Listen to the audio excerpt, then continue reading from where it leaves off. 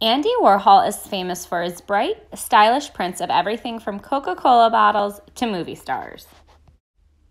Andy Warhol was born in the United States in 1928. He began his career as a commercial artist, and many of his famous pictures draw on his knowledge of advertising and design.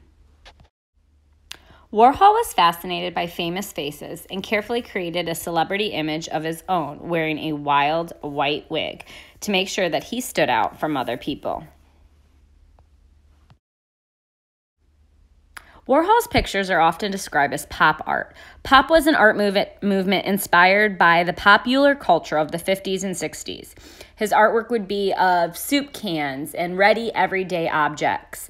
His artwork's all over the world, and he would take the same image and sometimes change the color, change the amount of them, and he worked often in what was called his factory.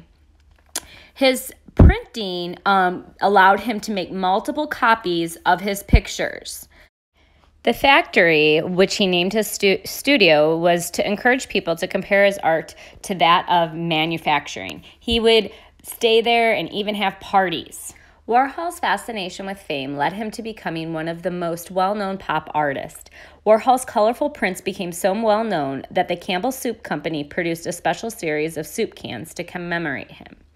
I would like you to go around your house and find ready-made objects in the kitchen or in a room and take some pictures in your own style of Andy Warhol. I'm excited to see what you will come up with. Remember, be respectful, be responsible, be kind, and always be creative. See you next time.